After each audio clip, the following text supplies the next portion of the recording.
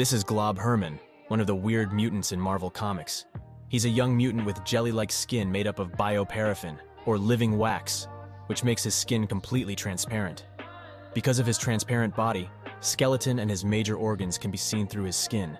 He's highly flammable, so Glob used to set himself on fire just to entertain everyone. He also has the ability to throw pieces of his body.